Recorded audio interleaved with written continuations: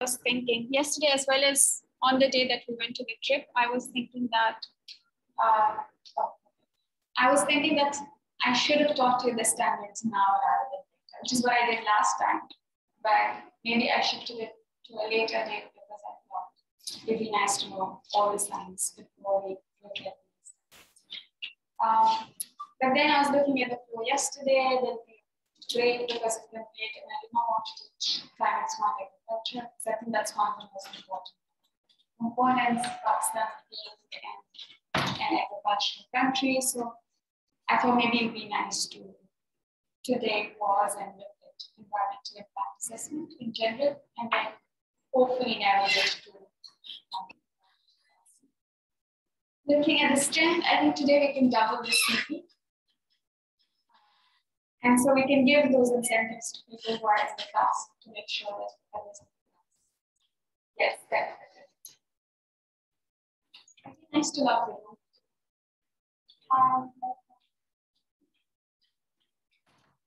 Okay.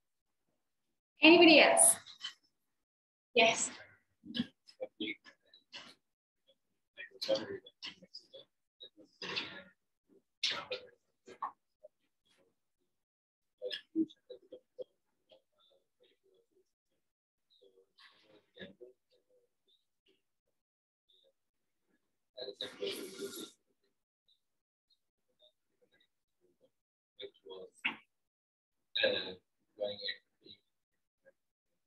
Yeah. So I don't know if you remember the bio, where a little discussion that we had about what happens to soils in general, more towards the pH or the abrasive scale, but if it comes towards the acidic, then oftentimes a lot of having to do with the pH groundwater. But we're not saying that it is all anthropogenic, a lot of it is natural resources as well. But then with the surface water, everything is right in front of our face. But regardless, for example, if you look at trains that are in the war, despite the fact that Lahore is such a big city and such a rich city in general, it doesn't have a single wastewater treatment plant for the municipality. What that means is that all the wastewater that is going to come coming out of commercial and municipal sources is being dumped into surface water. Any surface water stream that is available, which you know, all drains. All of these drains carry all the mixed wastewater eventually around. So, for example, if you take the case of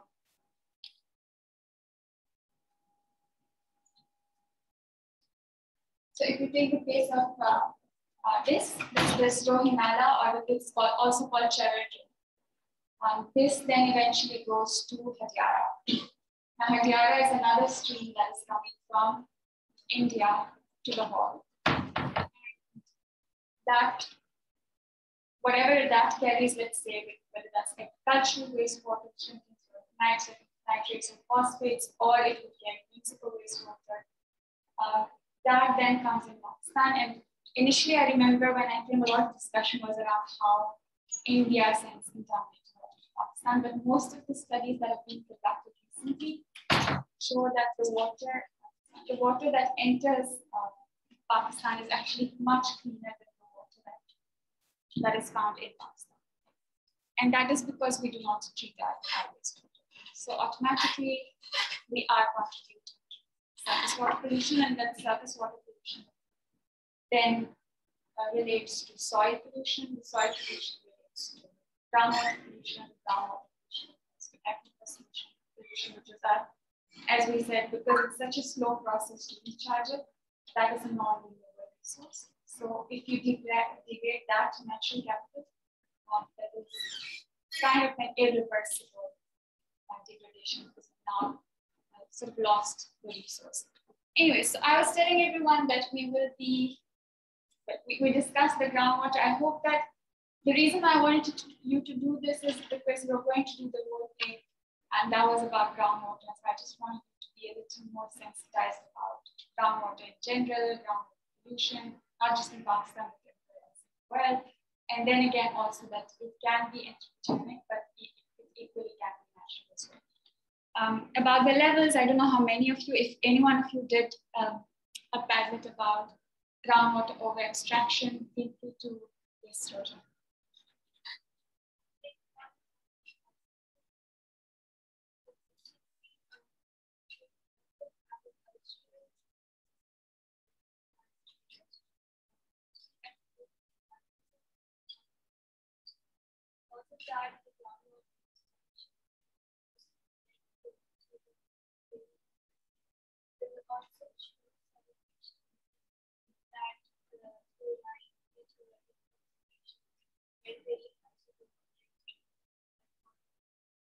Yeah.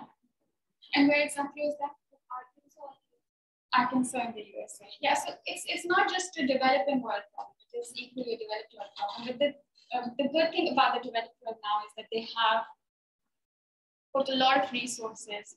And I used to tell the class last year that they put a lot of resources. Every time they contaminate their groundwater resource, they have put all kinds of research money chucked in to make sure that that area is, because as we discussed, there's not a lot of life there. There's no sunlight there. So the typical process of degradation and rejuvenation doesn't really help underground. So they have to make sure that A, it is contained because it's difficult to trace it, and B, it is taken out, treated, and make sure that whatever the groundwater resources that are using. Okay, so let's get to environmental impact assessment. Have you guys ever heard about EIA? And do you have a reference for it? Any news, any project? Yes.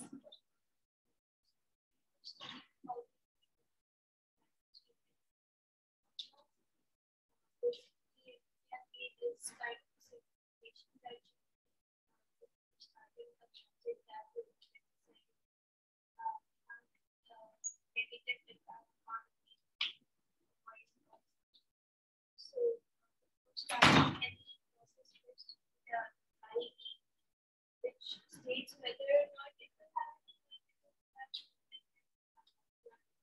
assessment that assesses the scale at which you will be. Absolutely.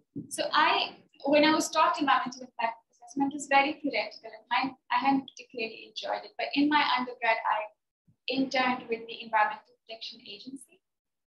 And that is when I realized that if environmental impact assessments were carried out well, if projects and development agencies and, let's say, the consultants who run these things, if they actually cared about what they were doing, so many of our problems would not exist.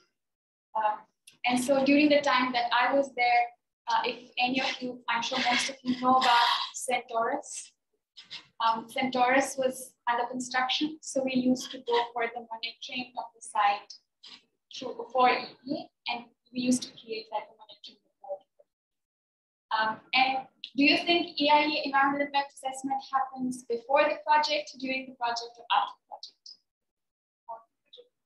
project? From before the project until as long as the project exists, if it is a mega project, it has to be an environmental monitoring management, right?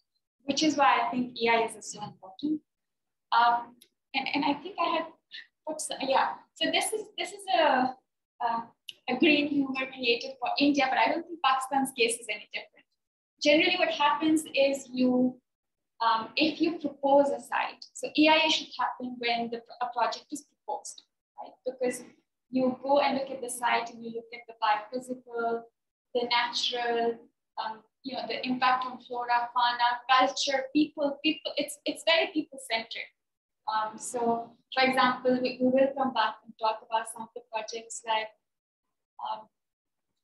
Gujar Nala, where now people are, the poor live close to the Nala and Karachi, and they are being sent away. So their homes are being demolished. And all of them, they don't have any other resource. So the little money that they're getting, the compensation that they're getting, they're not happy with it.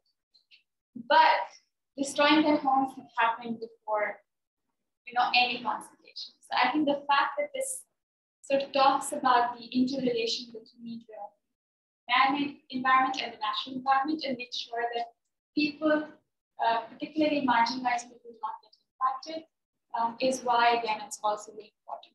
So in Pakistan as well, what generally happens is before the EIA is approved, so if I were to come and create something, like if I were to come here and build an industry, let's say at the Nam side, I'll first come and I'll first propose the project, the proposition and scoping of the project should ensure that I come and speak with the university, because the university is a key stakeholder. I should involve the students. I might have to propose another site. I might have to say that I give you XYZ amount of land and building before I bring an industry here. And all of that has to happen before the project. But in the case of Pakistan, what generally happens is if there are trees that are cut down, everything's taken care of, construction is started, and then someone comes and says, where is your EIA? And by the time the EIA document starts preparation, the project's already underway, half the damage is already done. And that's something that I think is not how EIA happens. Ms. Leva.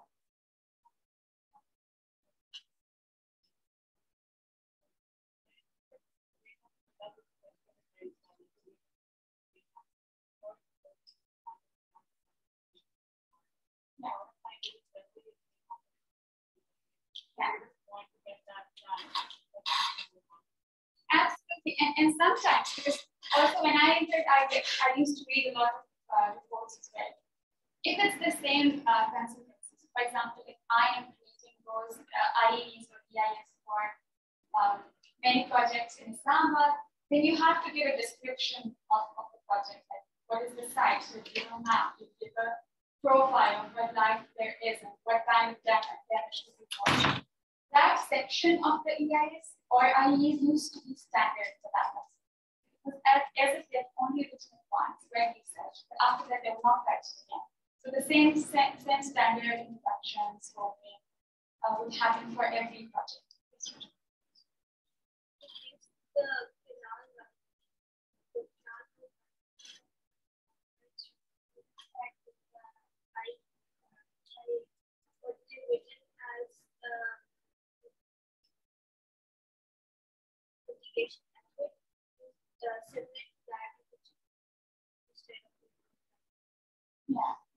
Yeah. It was probably just copy paste. And sometimes the EIS are very well written because they have to meet certain standards. But they drive people and make sure that, even though it is in the report, it doesn't require, let's say, public hearing. Or they make sure that the public hearing notice is given last minute so that the key stakeholders understand. Or it is created in a place which is not essential.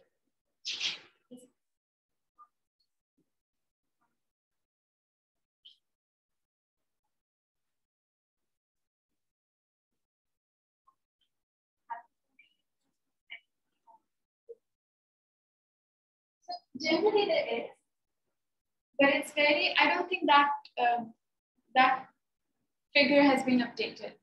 So there is like a polluter pay principle incorporated into the Oxide Environmental Protection Act, but the amount that a polluter has to pay or an offender has to pay is so minimal that it would probably be better for them to go and destroy it first, because of course, if they're doing a mega project, they can afford it.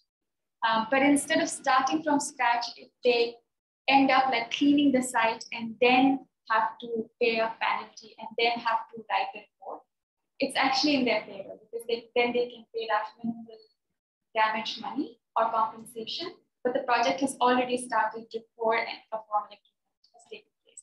So the government would take a stay. The project will stop at that point, but because the project is already initiated, it's like a chicken and egg situation. But that's unfortunately how things happen in our part of the world. But I'm sure that if we zoom out a little bit, you must have also heard about ISO. And probably like in some of the materials that you buy, they keep saying it's ISO certified. So have you ever thought what ISO certification is and why you would need that? So ISO is like an international organization for standardization, which means that quality has to be assured. So if, for example, Lance's building is ISO certified, it would mean that whatever minimal criteria there is globally for a building to be constructed for education or academia, Lance is met it. Or, for example, mostly like industries, I'm sure that in the packages, I'm not sure if they mentioned ISO, but they did mention OSHA, which is something related to occupational health and safety. So there are like different standards that they have to meet, but ISO is one that's quite familiar and everyone's heard it throughout their lives. So I just want to make sure that you're aware of it. And with that, like I wanted to give you a little bit of like the way that it happens. It's basically self-regulation, and EIA is not that different from ISO either. So you say that you want to meet a certain standard that is set, then you set that standard for your organization, then you have to meet those documentation. So if you have heard of ISO 9000 certification, there's a lot of documentation involved. So in terms of materials, construction, design, everything, like there have to be a check and balance that you have to be taken to make sure that the quality is good. But if you remember in packages, they said we have our own targets. And I asked them, is it the National Environmental Quality Standards or OSHA? They said, no, it's our own target. So those targets essentially are under these kinds of global certifications where an organization has to set its own targets and meet them and plan and act and make sure that there's something is continued. And it's not a one-time process, it's a lifetime process. So they'll have to ensure that throughout the year. So if the targets were to be updated, they would have to update it and then keep those and then keep checking and coming back. And with that, I kind of wanted to mention ISO 14001, because ISO 14001 is now not just an assurance of quality, it's also an environmental management system. So regardless of the standards that are set by your local government, this is an international standardized set that is met by the organization. And if they are ISO 14001 certified, it will probably give them a global access. So let's say if countries were to do ethical business, and I say that my organization is ISO 14001 certified, that means that whatever global targets there are for environmental management system, my organization is meeting. So it's also kind of a passport for the products that can be sent there and there, just to make sure that things are done. So although Roja said some of it already, there are two terms that you definitely need to know. One is initial environmental examination, and the other is environmental impact assessment. IAE is either a pre-EIA step or it is done for smaller projects. So let's say a small microhydel bar project in my village would not require EIA because it's a minimal budget and its impact is very small and localized. So I would only need an IAE. But if I were to construct a bigger dam, I would need maybe, and initially I can claim that this doesn't need EIA, in which case I have to conduct an IE first, and then that IE will tell me whether an EIA is needed or not. Generally, because companies do not like to go through that step, so generally bigger projects just automatically get the EIA done, while the IE is only for small projects. So there's like a clear divide. So for example, in the case of agriculture, smaller projects would come under IEE. For example, less than 50 megawatt for energy would come under IEE, but anything above it would come under EIA. So the impacts are already quite clear as well. Right. So this is the same process that we were talking about. That you just look at it, whether an IE or EIA is required or not. And as we've been talking, we'll try to highlight a little more as well. We look at what the possible impacts could be and how can that be mitigated before we start the project, during the project, and even after the project ends as well. And as I said, there has to be public involvement at all steps, whether that's the scoping of the project. So you can't design a project, get it approved by the government, and then tell the public that, by the way, we're doing this project. Public has to be involved in this scoping as well, at least the people who are going to be impacted by it. And then eventually, like the review, which is when your EIA report is submitted, then every stakeholder is invited in. The academia is invited in, the industries are invited in, the governments are invited in to make sure that public involvement is there and that the project is approved properly. But what is the purpose of it? Why do you think we do it? Because we want to make sure that whatever development project that there is, it doesn't create a lot of environmental impacts. If it does, we make sure that we minimize it whenever. Because as we know, as a powerful species that we have emerged, we're not going to stop our development because it's not good for the environment. We've seen that we just continue to grow with every passing day. So this is a legislative requirement for us to be sure that if we must grow, then we also have to ensure that the impact is minimal or entirely eliminated. So there have been projects that are shelved, projects that have very high impact that get shelved because they do not prove that they will be able to reduce the harms. Yes.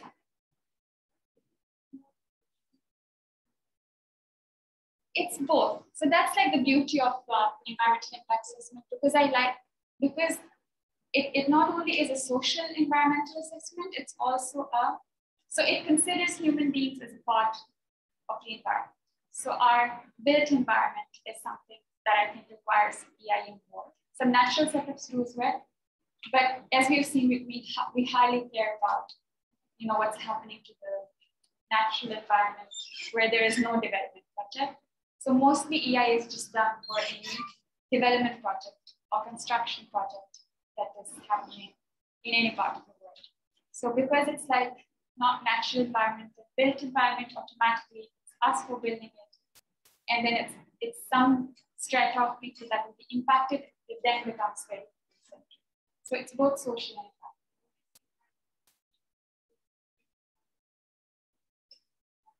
environmental. So I can't hear you. Yeah, so I was just saying what you have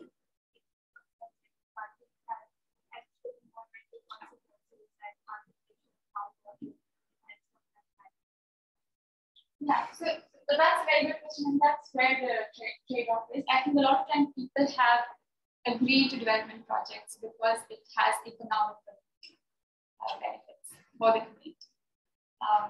And in that case, sometimes environmentalists stand up. So movements would stand up to make sure that people are aware. So for example, if you've looked at the, I think Marriott or PC in near Atabad, they were going to build, this is already approved by EIA. Some people are already happy that a 5-star is going to be built near Atabad Lake, but some of us, including myself, we asked where the EIA report, because the EIA report has to be made public. And some of us asked where the EIA report was because we think the long-term implications of the project would be damaging for the environment and short-term. Do renovation and expansion projects also have the EIA in place? They would if they are mega projects. If let's say it's like a small extension, they probably just need to put it in their environmental monitoring plan because they're bound by law to update the EPA about what they've done and how the project's updated. So if it's like an extension, there would either need to be an IE for that small project if it's small. Otherwise, they'll probably have to tell the government. But I think it's again, like these things are really tricky because people can start with smaller projects and then keep expanding once they have a nicer understanding with the EPA.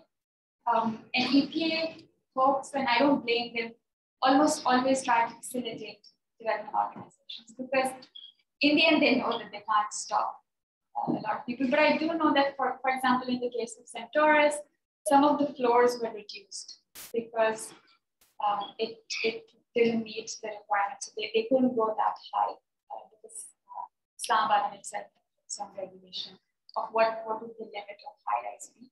So they were asked, and they had of course, made a lot of expenses on the base of the building, so that every infrastructure was built such that there would be more floors and more infra, but they had 2 rooms in that case, but they agreed with the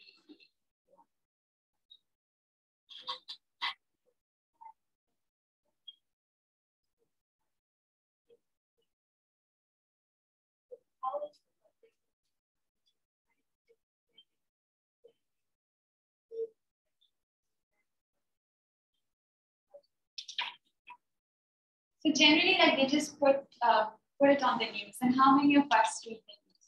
It's the public supposed to be told loud and clear this is happening. That is generally done through newspaper, and then you'd also see it on the site, and then some of the stakeholders are also invited. For example, if as an academic I added to the list of PPA, they would send both the EIA report as well as a notice of the public hearing to me. Otherwise, like most of the people who do not engage with EIA wouldn't know what's happening. But the only source of public notification is a news. News itself, and the people probably don't even see it. So this is for Karachi, yes.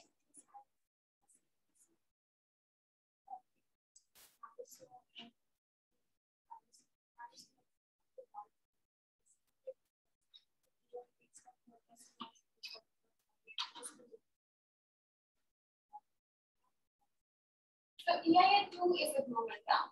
So for example, India would have its own regulations, its own environmental agencies that monitor and conduct EIAs, their own processes. So they'll be more localized, but the system, of course, is evolved greatly as well.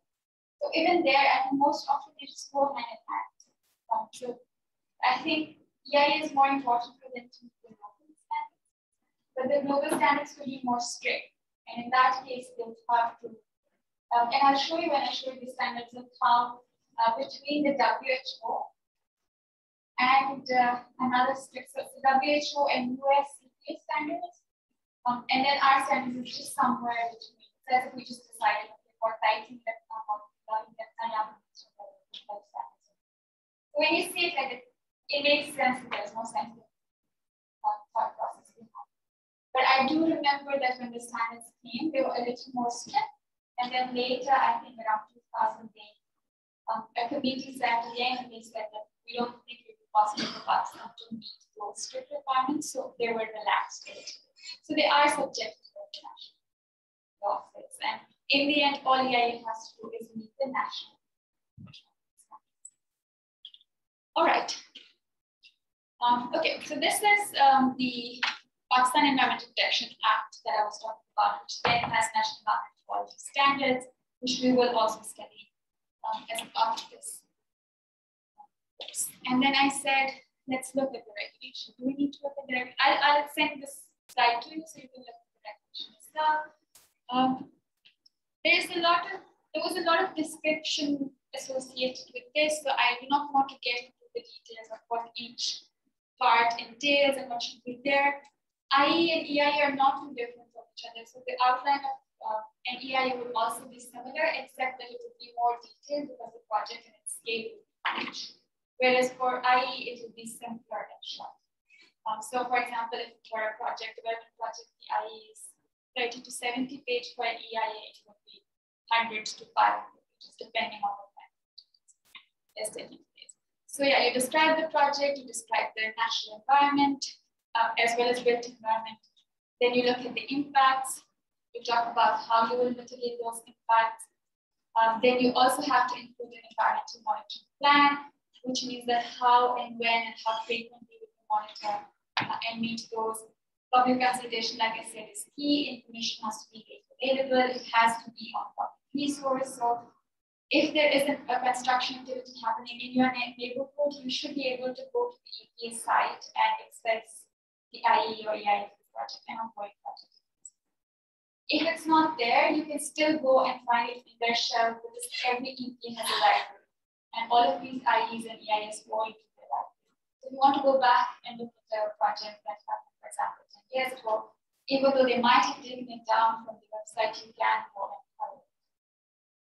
if an industry committed to an EIA or a plan, and then initially you could not see any damage, but eventually you see that something's going on, that means that whatever monitoring plan that they had or whatever mitigation measures they proposed, it's actually not happening at that particular point, in which case you can either sue the company or go to EPA and complain about what they're doing.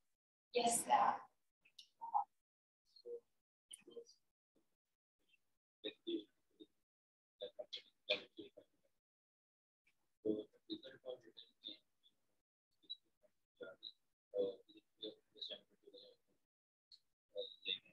yeah, that's a good question. So Huck's asking whether, so it's not just for people, so the public doesn't only need public that directly impacted by it. Public that be indirectly impacted is also, like they're also entitled to all this information as well. So they have, that's what the scoping should entail, should make sure that how, for example, indirectly you who are living many miles away from the project would get impacted if the water that is treated is dumped into a water body that eventually find its way to you. So not only I, who live right next to the industry, is entitled to the information, but you as an indirect public or potentially impacted public also are entitled to that information.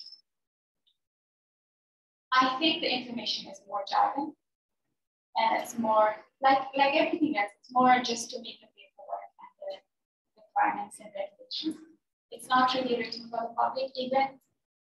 So here's the thing. If I'm an industry, I would carry the EIA, but I wouldn't directly be there on the ground. I would hire a consultant, which would be you.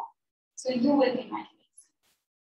Your job is to just get the money that you need for the consultancy from me and get done with the writing. My job is to make sure that I give you enough money to write one project. I make sure that you go and consult with the public. I make sure that the report is very religious, so that people are not experts, don't come back and just say you haven't scoped this or that, or you haven't scoped this or that community. And so again, like where is why would you care about the long-term impacts if your job is literally to just write the IE or the EIA and get the money for it? And why would I care about the public if I don't engage with them? Sometimes some public hearings get really, really ugly, and we will come to the Ravi Riverfront Development, Urbanization Development Plan that is now, it's sort of expanding Lahore, like adding another Islamabad to Lahore. But the difference is that they're not building another DHA, they are building a vertical. So they're building it such that everything will be close. So the offices would be there, the schools would be there, everything would be within that periphery of a city that's being built. Added to Lahore, and then they will also make sure that it's an independent body of its own, but they're also making sure there's not too much in it, even though they are. And we will look at how EIA oftentimes does greenwash. Xana,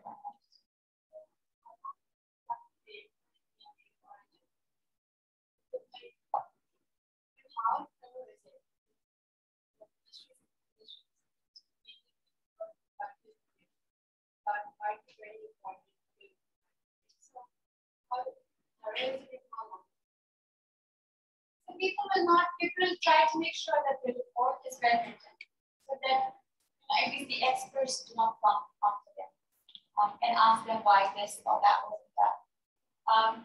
It is thorough. Like most of the EIAs and IAs that they are well written. But they do not care. That's also true that they are, if they have the liberty to not do IE or EIA, I don't think any particular housing authority or industry would do IE or EIA because they care so much for the people and the environment that wouldn't happen because they always prioritize their profits over everything else. So yeah, unfortunately, but maybe there are. I know of someone who built who wanted to build a mining site in Upper Mansa and built a whole road without even scoping the project. Like he created a few things that would be eventually beneficial for the community, because the community now has access to some of those resources that they own, and maybe agriculture and other activities will be too. But once he went to the site, he realized that the site is actually not suitable. It's not beneficial for him. There's not enough marble there.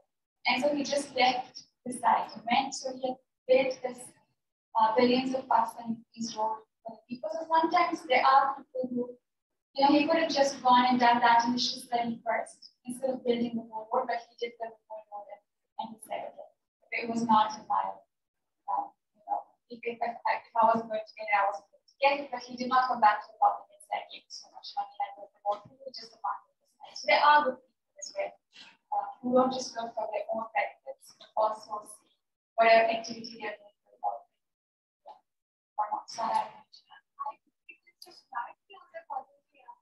Science is a bit stuff, but his conceptualized job that he actually it's to put it rightly in his prediction or forecasting or however you want to put it. Both the projects would initially just sit down and forecast.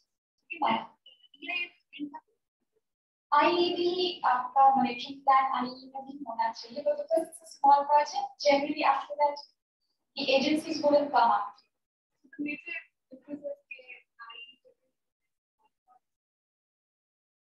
EIA is for bigger project. In some cases, if the project is bigger, but let's say I'm building a rubber plant farm where I'm building a wax extraction system, which I'm not destroying the trees, but maybe I would need some kind of approval from the government, and I would get it. Kabhi-kabhar people just get away with NOCs as well. I'm sure you might have heard that where they don't even do IE or EIA. They just go to the local government, they just go to the local public, and they give them objections and move on with it. But there are some big projects that may not have as much impact as the other projects, and in which case the scale might be huge. But I wouldn't be sure whether I should conduct an IE for this or EIA. So I'll start with IE. Then if the IE tells me that actually because now I'm bringing a lot of trucks to this site, I might need to do an EIA, because as my project expands, I might need to construct something as well. So my long-term plan for the project will then, and so for IE, you do not need public hearing as a kind of public hearing. You just notify about the project, you just make the information available, but you don't have to hold public consultations like these. For EIA, you have to have those public consultations, which should be attended. There's like a limit to this as well. In terms of timeline, and there is a timeline, which is not always met, but generally the construction bodies they push for the project to be as soon as possible, but EIA also has timelines. For example, if you submit your report, you will respond to it in 1 month or 5 days. How true is that? Because they won't send it to an exam. Like, for example, if they send it to you, would I have the time to go through the whole document? So sometimes, there is a timeline, it is not met. But the development organization will make sure that, or they need to make sure that that is done. So they will keep that back and say, when are we going to get this done? But generally, I think powerful people are able to navigate more easily. And again, I did not want to, for example, here, if you see this part is something that probably be important for this course. After I come to, I'll just enlist these and people can look at the slides. So I was feeling lazy, trying to make it attractive, so it's just as it is.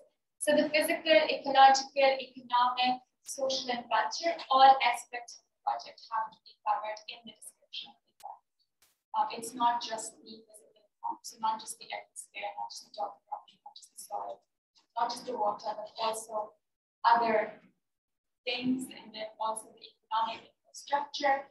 So it could be, for example, that the development project actually brings a water or a gas pipeline that would benefit the community that otherwise did not have access to those resources, which can be highlighted in economic development. And most of the projects that get away with some of the damages when they do this. Because a lot of development projects will wipe the indigenous communities away, but there are other projects that say, well, why you bring the gas pipeline, for example, from A to B. In the way, there are these 10 communities that have access as well, and so automatically they'll have more brownie points than any other organization.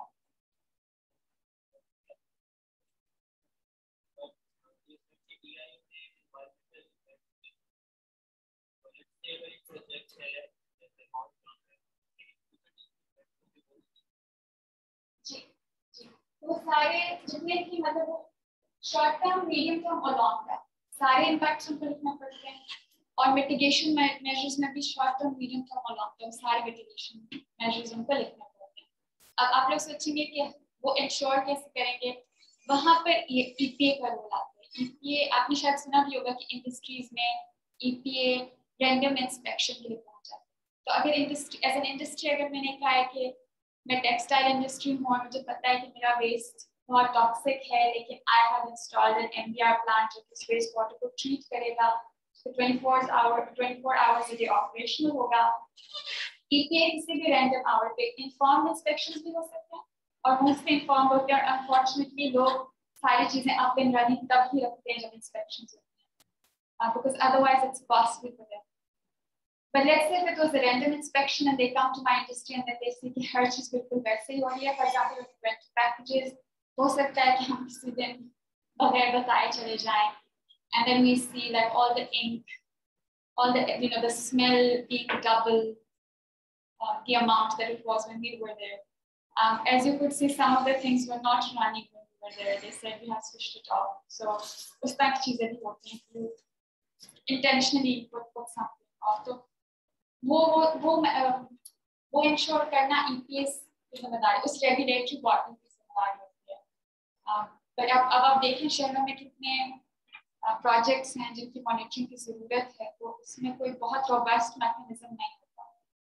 Sometimes they just do. I actually also remember a time when not my group but another group went to a very big industry in Islamabad, and when the team went in, उन्होंने दरवाजा lock कर दिया था and they weren't facilitated. So people also threaten regulatory agencies as well. It's not always मतलब आपको लगता होगा कि बड़ा expector situation होती है जिसमें everyone's just serving the tea. Sometimes they also threaten these people as well.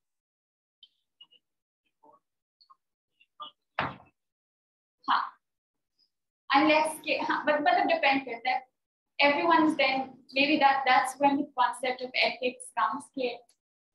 If you've committed to something, you're ethically and of course legally more than ethically bound to do it, whether you do it or not, because EPA certainly bets in the job sector. Maybe the communities around can always, और अक्सर ये होता है कि communities शोर मचाती हैं कि तो आपने तो कहा था कि इस इंडस्ट्री से स्मेल नहीं आएगी, हमें स्मेल आ रही है, तो oftentimes like those complaints drive those things. But आपने देखा पाकिस्तान में people also make peace with the fact कि हमारे इंडस्ट्री के पास ले रहे हैं तो स्मेल तो आएगी, क्यों आएगी? अगर किसी खास जगह पर रहे हैं तो गंदा पानी होगा, जैसे my mother used to say जब मैं बहुत शोर मचाती है रावल लेक का पानी गंदा है, वहाँ पे वेस्ट वाटर ऐड होता है, तो मेरी मम्मी कहती थी हाँ वो तो है, मुझे पता है कि पानी से वो आती है, it's people saying it's okay, we know that it's there, इसलिए तो हम पानी बॉयल करते हैं, इसलिए तो and some people even used to say कि आप रावल लेक को कितना साफ करते हैं, रास्ते में इतनी लीक्स हैं पाइप में कि वो सारा कॉस्ट लगाने के बावजूद भी इवेंचुअली आपके टैप पे जो पानी आएगा वो बहुत ही डैम। तो कुछ इस तरह की चीजें हैं कि the public is both bothered and sometimes not done, tired, doesn't care because they know nothing's going to happen. Yeah.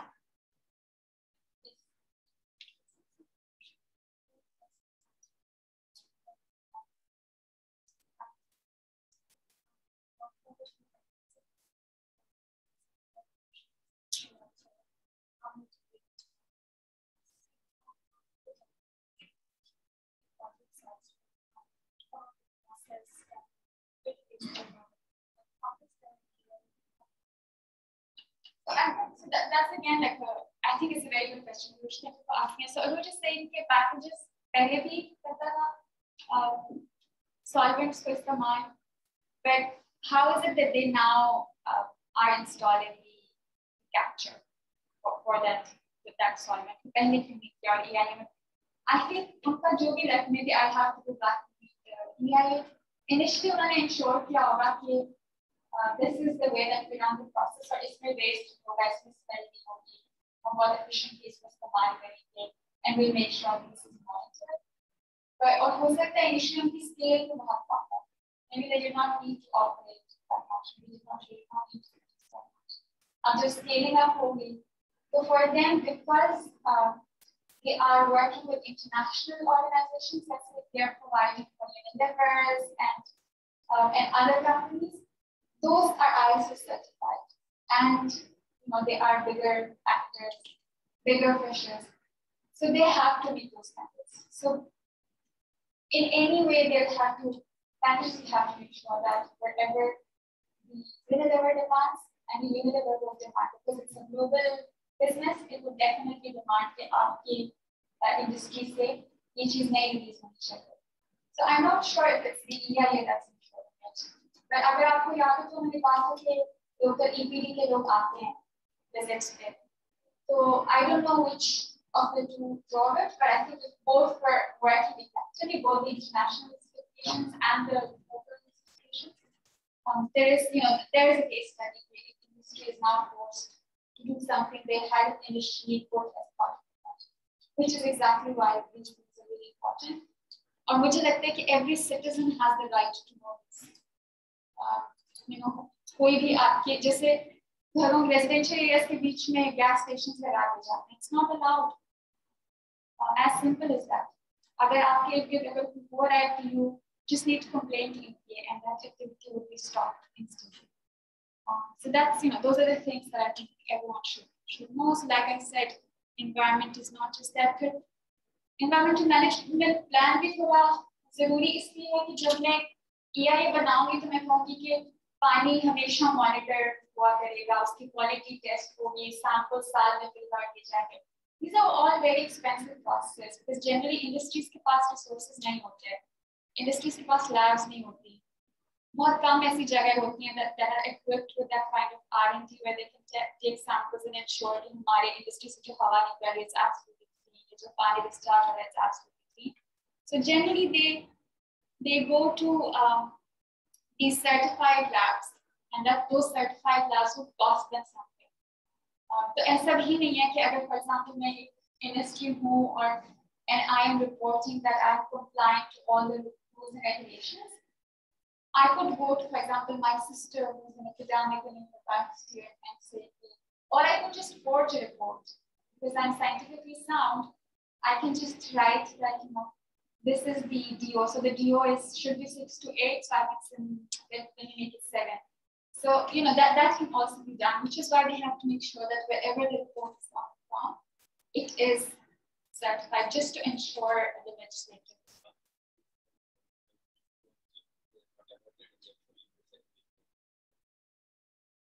Sometimes, just sometimes, not always. If someone complains, they can take independent samples.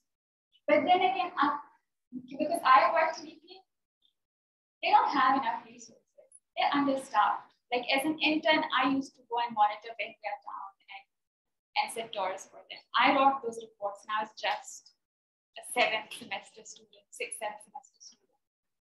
So I don't think government institutions very often have those resources. So for them to go and make sure that every industry in Lahore is abiding by the law, they will need that much staff, they will need that many cars, they will need that many days to make sure that if there's one car that's just going and collecting samples, they will need to ensure that that sample is brought in. But every EPA or EPD has their own lab.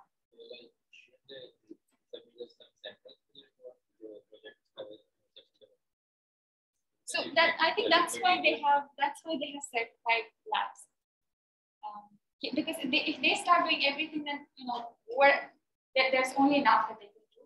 So by certifying these labs, there's a huge list. So this is only for Lahore or within Punjab.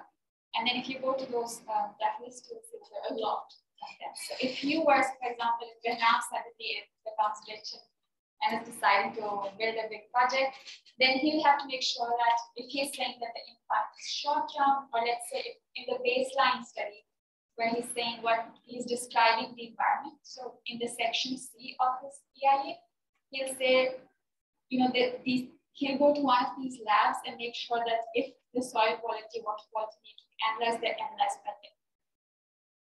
Just to be, so I put the definitions here. You can read it later. I thought this was important, and I was confused whether I should put it or not, but I think because we've done enough talking, it might be nice to look at some of the methods. And the methods can be very, very dirty and cheap. So you just go on a random day to the site and speak with the people and then say we've consulted the public.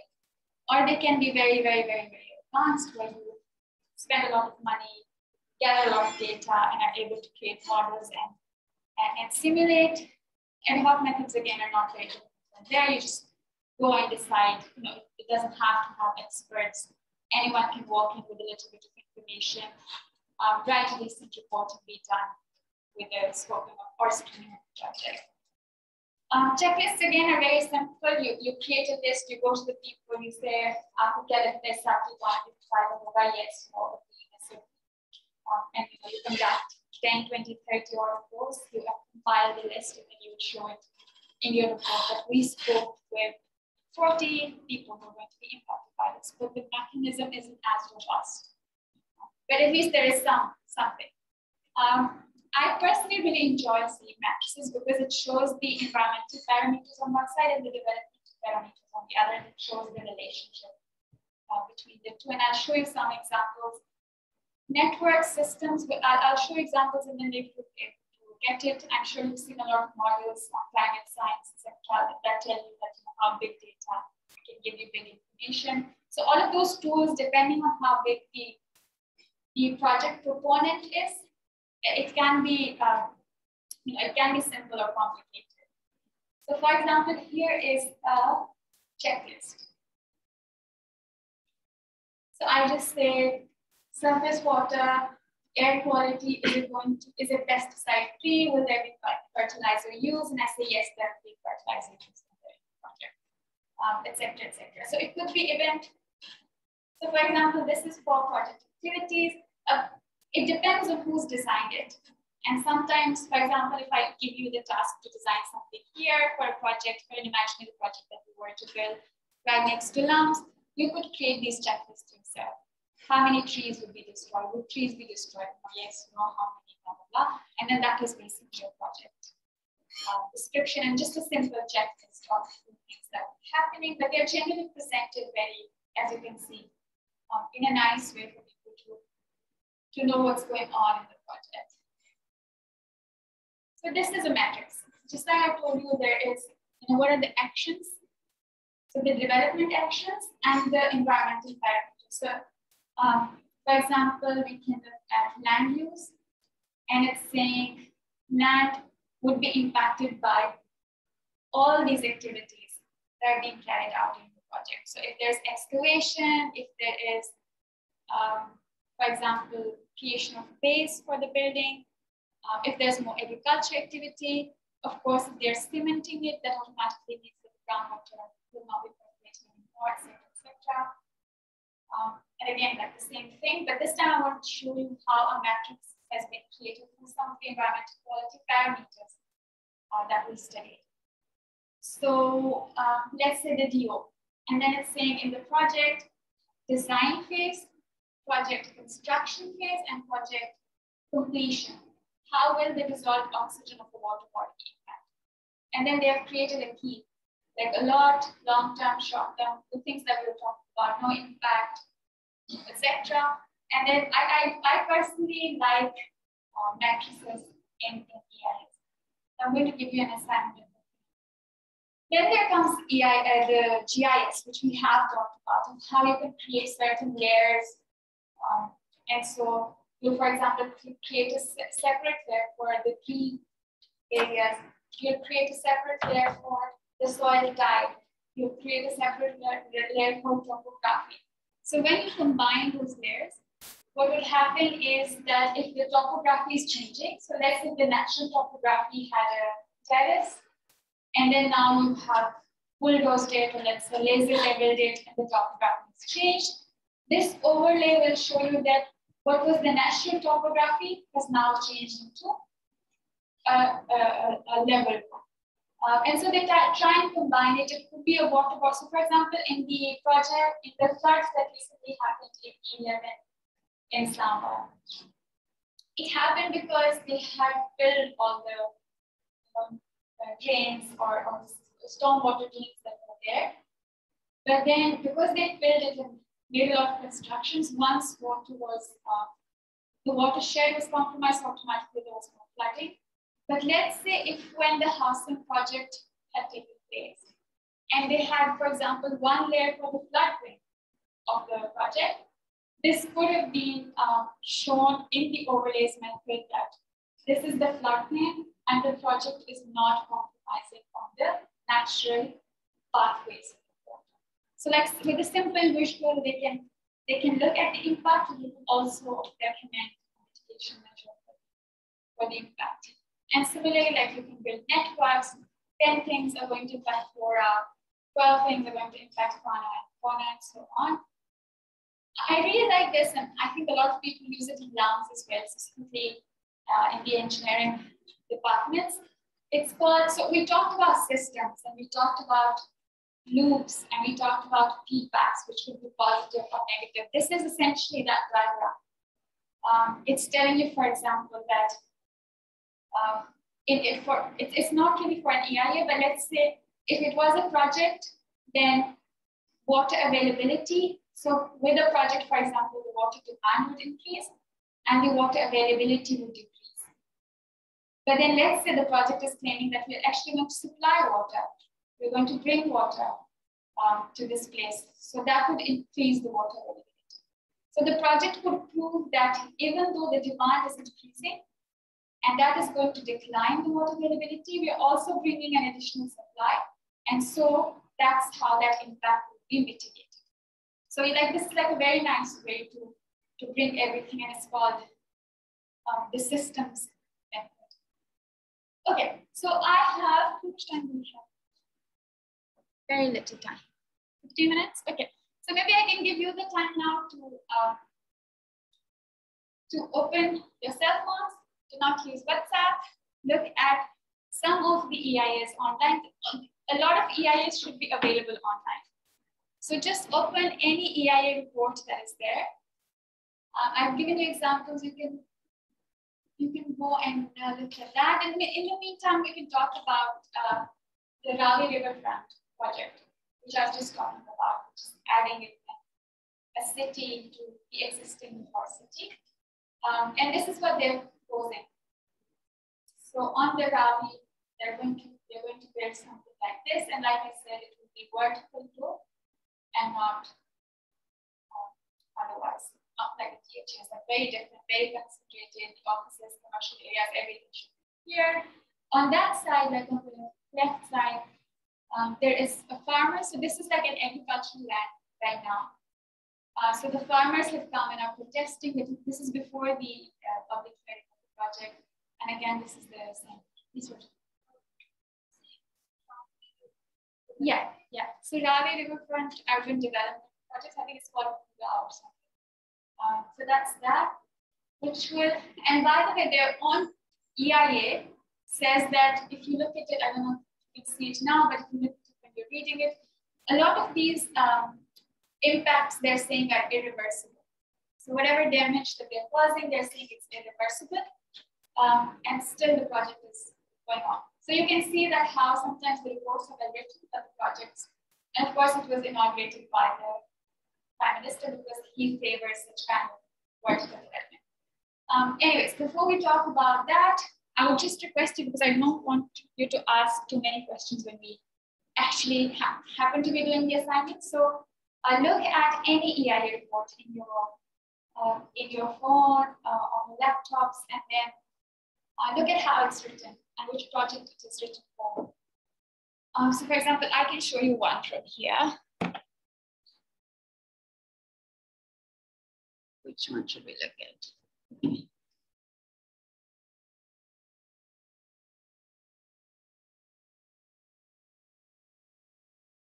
Right. So this is LDA's construction of signal-free corridors. I hope most of you have your own open, but for example, if I could just put on the slide that here's how it starts with an executive summary. In the introduction, you have a description, for example, the role of EPD, how would those mitigation measures be implemented, the project description, as we said, and then we can go and look at one section. For example, we can go and look at this. They're talking about environmental standards and guidelines.